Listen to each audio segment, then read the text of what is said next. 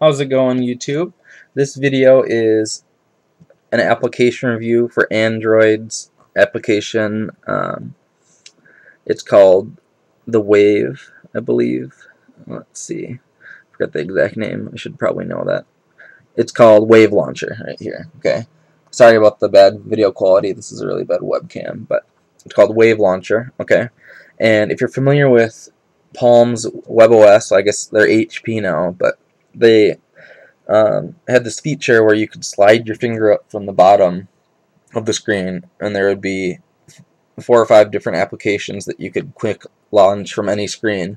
And basically that's what this is. So right now, if I slide my finger up, I've got my Dolphin browser, camera, messaging, phone, and I have a Reddit application right here.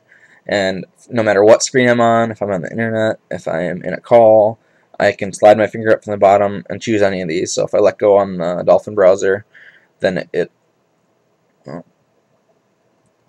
being slow. Okay, there it is. It opens internet. If I want to go to camera, I can quickly go to the camera application. If I want to go to messaging, obviously messaging, and so on, Reddit. But I think it's really cool. I really liked that feature in WebOS, and when I switched to Android, obviously I love Android a lot more. I think you can do a lot more with it, but I just thought that was a really cool feature. And there's other applications like this one, but they completely replace your launcher, which I don't like. This one, you can still use your home launcher and just use this as a background app. And so when you go into Wave Launcher, you can edit the wave, so you can choose which ones on here you have. Let's say I don't want the camera one, I want my music instead.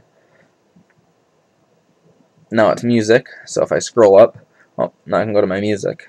Okay, and I don't know, I think it's really cool.